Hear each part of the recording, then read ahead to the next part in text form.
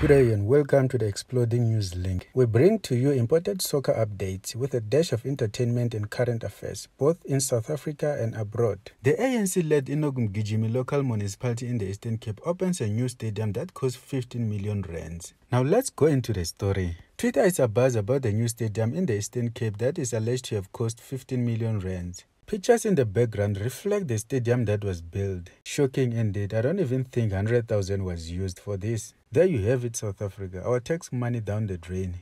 How does the ANC officials even get the guts to unveil such a structure? The EFF Deputy President Floyd expressed his frustrations. This was on his Twitter account, where he said 15 million was paid to build this thing, and they are even proud of it. He went on to say this is another opportunity for the people to vote the shameless ANC government out. Mmusi Maimane also vented his frustrations and said that the Tsotsi game must end.